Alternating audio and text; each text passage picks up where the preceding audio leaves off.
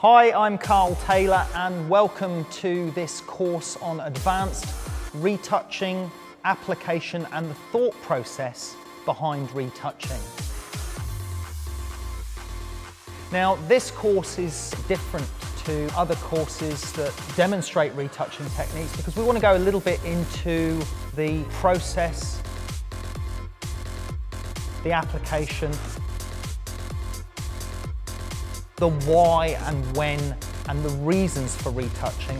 Now in this course we're welcoming a young gentleman, a professional retoucher who works on a variety of subjects from cosmetics to luxury brand retouching to fashion. He even does some retouching for me now and again as well. His name is Viktor Fejes and he has been retouching since he's 8 years old.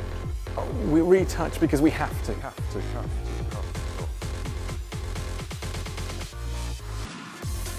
We're going to be starting with a beauty image, which is going to consist of skin retouching and skin tone evening. We promise that we are going to be creating of my visual aid.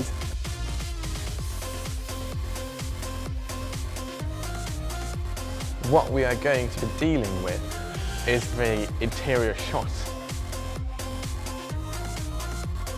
This image is a product shot. This will give a good example of that sort of client retoucher relationship to create this as a final advertising shot.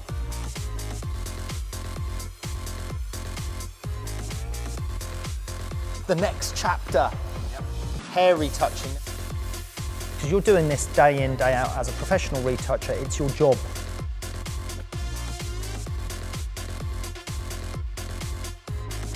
We are going to look at a wedding retouch picture. This image is by a very well-known wedding photographer, David Stanbury.